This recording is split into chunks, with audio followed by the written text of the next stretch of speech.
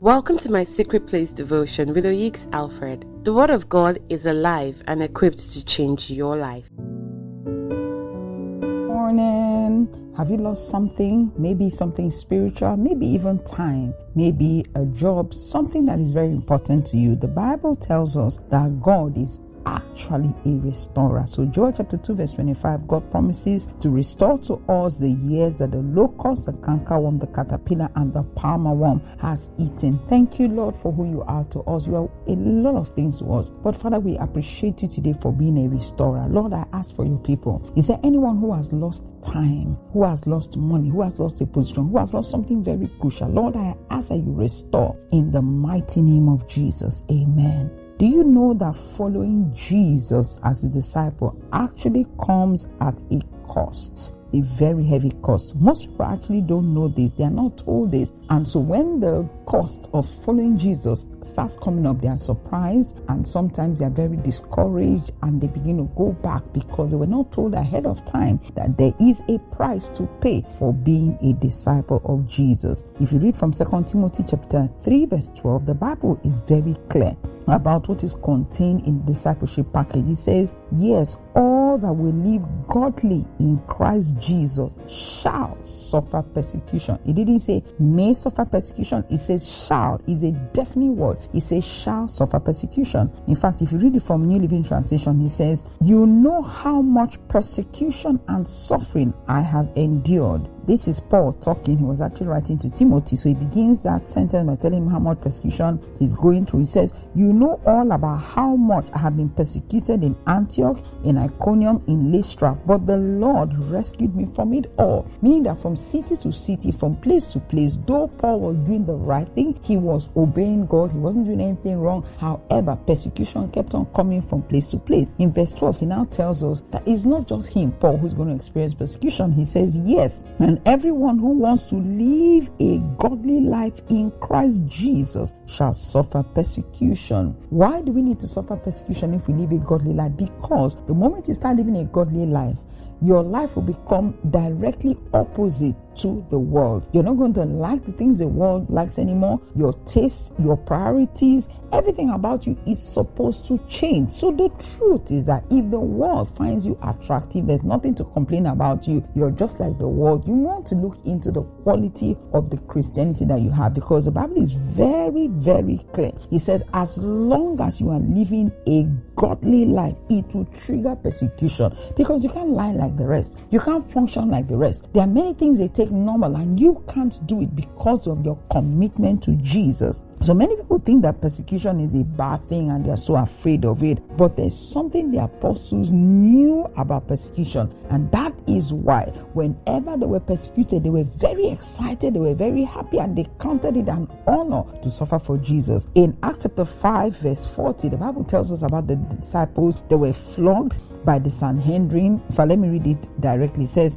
the others accepted his advice. They called in the apostles and they had them flogged. Then they ordered them never again to speak in the name of Jesus, and then they let them go. The apostles left the high council rejoicing that God had counted them worthy to suffer disgrace for the name of Jesus Christ. So if you see how the apostles took it, they understood that it was an honor to suffer disgrace for the sake of Jesus Christ. They put it there. They said, for God had counted them worthy to suffer, meaning that if God allows persecution to come your way, he has counted you worthy. That's what the scripture is saying, meaning that he has seen something about you, that you are a disciple, that you're not just following him based on lip service or just what you're saying with your mouth, but you genuinely are following him. And so the Bible says God counts you worthy. Now, understanding the dynamics of persecution, Apostle Paul actually gave a consolation for people who are worried and concerned about persecution. He tells us that for every trouble you face because of Jesus,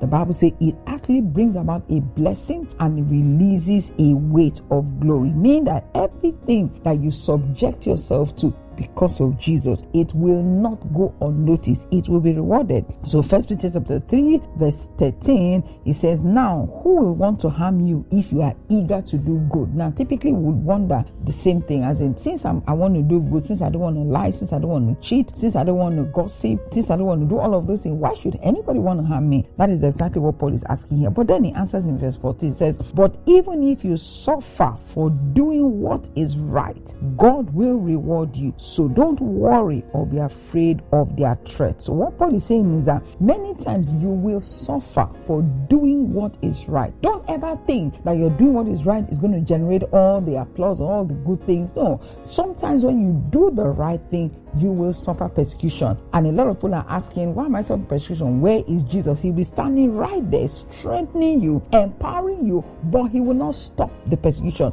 The reason is because for every time you're persecuted, you are gaining a very high reward in heaven. You know, your ranking is increasing in heaven, because the highest reward always goes to those who are martyrs, or those who have laid down their lives, or those who have suffered a great deal because of their walk with the Lord. So a lot of times Jesus will allow you to go through that, but he will strengthen you, he will equip you in such a way that you will not be discouraged, because again, Jesus will not allow something that is too much for you to come to you.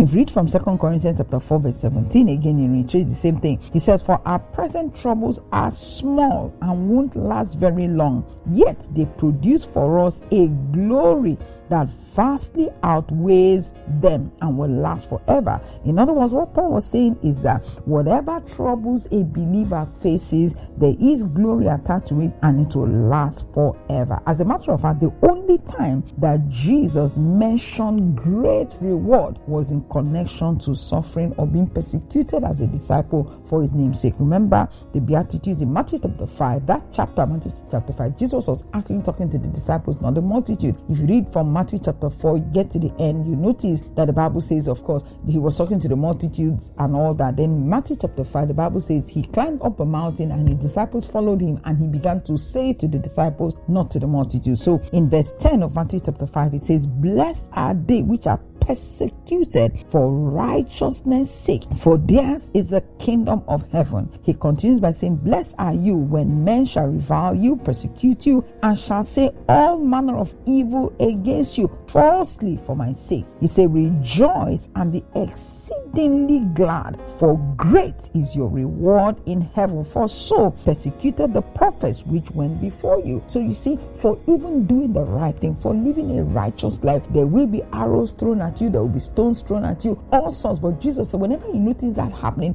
he said, rejoice, be extremely glad. I think the way NLT puts it is beautiful. It captures the English perfectly. He says, God bless those who are persecuted for doing right, for the kingdom of heaven is theirs. God blesses you when people mock you and persecute you and lie about you and say all sorts of evil things against you, because you are my followers. In other words, because you are my disciples. He said, be happy about it, be very glad, for a great reward awaits you in heaven. And remember, the ancient prophets were persecuted in the same way. So what it means is that persecution triggers a blessing both in time and in eternity. A lot of times we don't understand how to trigger blessing. Those persecutions and the sufferings and the different things you go through because of your commitment to Jesus. There are people who will lose certain jobs because they just can't stay in that job and continue to serve God, because they know that being in that job automatically exposes them to all sorts of sin and crime and all of that. And so they choose something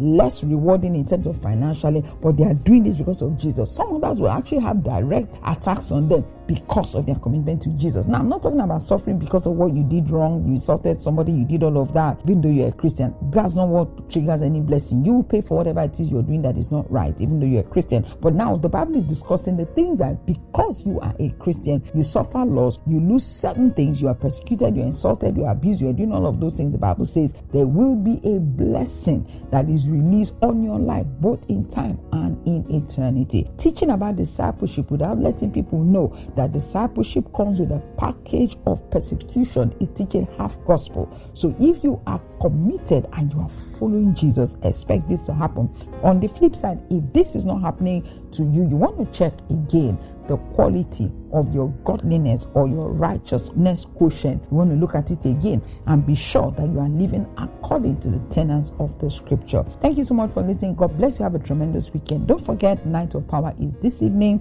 Make sure you join. Time is 5 p.m. GMT +1. You can follow via Instagram on Oyiks Alfred. You can listen via free conference call. The handle is Prophetic Virtual. You can also follow live on YouTube. The handle is the Oak House Church. Physically would be the Oak House Church. The venue is 112 Commercial Avenue. It is off about Macaulay Road in Yaba, Lagos. Get ready for God to change your life forever. God bless you.